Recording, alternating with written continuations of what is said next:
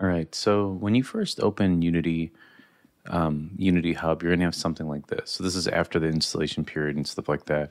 If you missed the video on how to install it or you need help installing it and Visual Studio, please reach out. But overall, what we're gonna do is we're gonna create a project for our CAN game. And this is gonna be a 3D game. If you're interested in learning about 2D, I have a whole series on that, but I'm gonna go ahead and click New Project here. And if you're a student of mine, you're probably going to have to do the 2D projects anyway. But what I want to do is 3D URP Core. It has some advanced shading features I like to use. And then under project name here, I'm going to do the Rise of Cankind. It's generally a good idea to use Unity version control because for backing up or saving or sorting files, I'm just going to check it on just so you can see what it looks like. You can see I already have it all hooked up. And when you hit create project, sometimes it'll prompt you that it needs to install a URP template, and this can take a little bit of time. Just bear with it and just kind of wait. So I'm going to go ahead and click this create project button and pause the video. And then when we come back, we'll take a look at the Unity interface and setting up our first menu. Okay, so when the project first opens for me, I get something that looks like this. Let's go ahead and make sure we're looking at the same thing. Up in the right-hand corner here where it says layout, go ahead and do 2x3. Something else I like to do is change my projects tab into a single one-column layout. And I'm going to grab my project tab from here and just drop it below. And so this gives me essentially a look at my hierarchy, which is a collection of everything in my scene. So if I select, for instance, my main camera and I press F twice, I can focus on my main camera here. Now, I kind of like to learn through doing, so I'm going to do my best to explain everything I'm doing in the process. If something's confusing, please let me know. But just briefly, you can see I selected my main camera. I can press the delete key to remove it. But if I want to know more information about what components, for instance, this is a transform component, is attached to my camera, that's located within my inspector over here. So what I'd like to do is start off by just kind of setting up my assets. Now, I provide you with a picture for our the Rise of the Cankind game, and that's going to be a background image that we're going to place back here, and that's going to go behind our main menu. So in the Assets folder here, I'm going to right-click. I'm going to create a new folder, and in this folder, I'm just going to call it Art. And within the Art folder, I'm going to create another folder, and I'm just going to call this Background. Now, this could be backgrounds for any part of the level or the game. And really, sometimes I'll even create another folder here, and we'll just call this menus, or like another one could be 2D art, and then within 2D art, like I'll have a subfolder called menus. So this is kind of a good way of doing it. We'll actually go that route. We'll just kind of really compartmentalize it. I hate to bog people down with that, especially when they're first learning. Now, I want to import in the asset. I have it saved in our learning management system. I'm going to try to find online somewhere to post it, and then we can link it. But I'm going to right-click, and I'm going to go to Import New Asset, and I'm going to navigate to the actual image where I downloaded it of our background for our main menu. All right, so I've selected my PopCan background here. I'm going to go ahead and hit Import. Now, what I'd like to do is I'm going to right-click here, and I'm going to go ahead and create a UI. And I'm going to create a new canvas. Now, you can think of a canvas as a blank canvas, essentially, but it's clear. And it's used, I selected canvas here and I hit F, to store our UI elements. So, for example, like we're going to want a button. So I'm going to right-click on here, go to UI, and add a button. And now, notice when I created this button as a TMP Pro asset, I got this TMP importer that popped up. Go ahead and hit Import TMP Essentials. And then close this out. And now you can see that our button has some text on it. So I'm going to go ahead and hit F to focus here. I'm going to hold Alt and left click. So say you hit F and it moved into the reverse or the back of this. If you hold Alt and the left mouse button, you can rotate around the asset. Also up here in the corner, you could see this is our Z axis. If we click it, that's the back. If I click it again, that kind of puts us in this 2D view here. And this is what we want. So generally when I'm working in a UI, I'll just hit this 2D button and it'll lock that 2D for us. You can't really rotate at this point, but you can middle mouse click and pan. All right, I'm gonna go ahead and above this canvas, I'm gonna right click and I'm gonna go to UI and I'm gonna add a panel. Now notice that this panel is white and it's actually the exact same size as our background here. Now, our image is roughly 16 by 9, but let's say that we have our image is actually full HD 19 by 1080. It's a pretty big image. But let's say we go this size, right? And we're just kind of thinking about, well, we want our game to work on as many different devices as possible. So your Nintendo Switch screen is different than your television screen, which is different than your mobile phone screen. So they're different sizes. They might all be HD, but they're different sizes. Well, let's take a look at, we have our panel here, how we can always make sure that the screen size is the same. So here I have my panel selected, and you can see one of the components of my panel is this image component here. So I'm going to go ahead and grab my PopCan background, and you notice when I try to drag it in, it won't let me.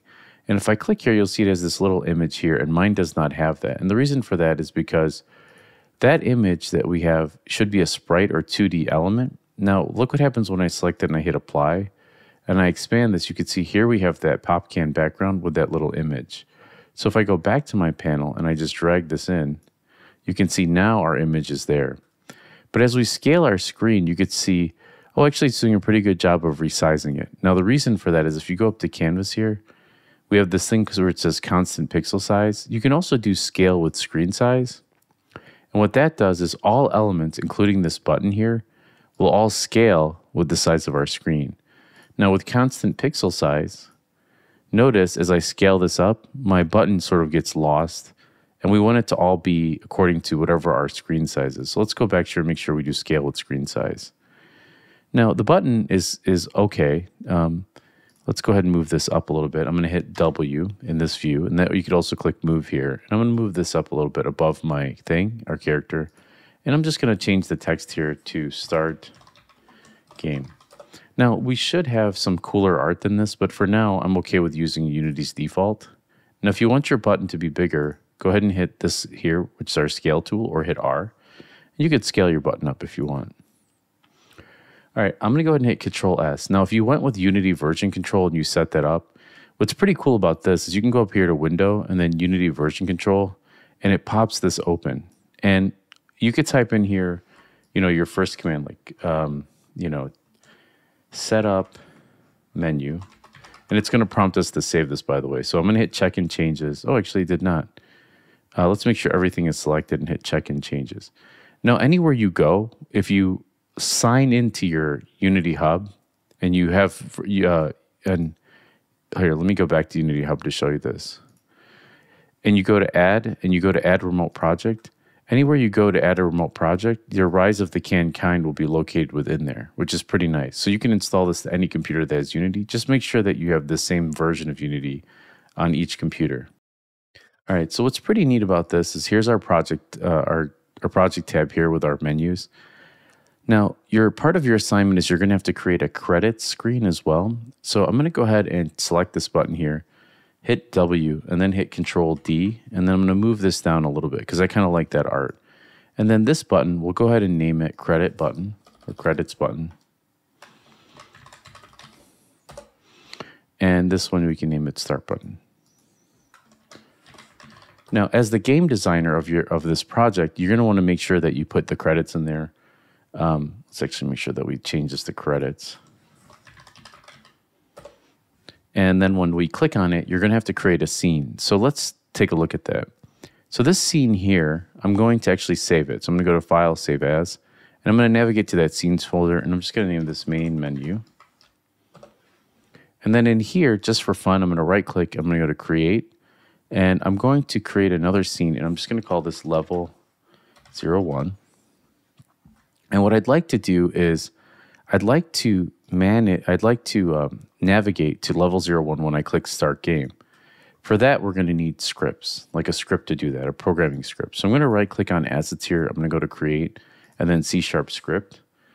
And I'm going to name this, let's call it Main Menu. And this is going to be our main menu script. And under Assets here, I'm going to right-click, and I'm going to create a folder. And I'm just going to call this folder Scripts. And I'm going to drag that main menu script within there. Now, no script, this is actually kind of annoying too, this reload domain. I believe if we go to edit and then, is it project settings? And we type in reload here. I believe it's located within here. Let's see, yeah, it's under editor. there's this enter play mode options. I'm going to check that on. And with these checked off, we won't keep getting that reload domain and reload scene every time we press play. So you can see it just fired up right away, and our buttons are working, and that thing doesn't keep popping up. So what I'd like to do is with this main menu script, anything, any game object, and these are all game objects, a camera, a directional light, a canvas, whatever, cannot do anything without a script attached to it. Believe it or not, most of these things are pre-made scripts that are made by Unity and attached. So what I'm going to do is with my canvas selected, I'm going to grab my main menu script and I'm just going to drop it on here. And now you can see our main menu script is attached to our canvas. What's pretty cool about that is now any coding I can do, I have access to all of these things. And I can actually use this later to control my start button and credits button. So let's take a look at how we can script our start button so that it uses our main menu script to load a level.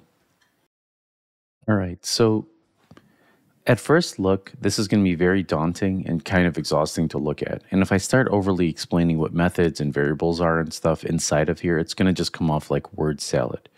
Just understand that you're learning a programming language, and I'm going to provide resources within our learning management system that teaches you the basics of coding inside of Unity.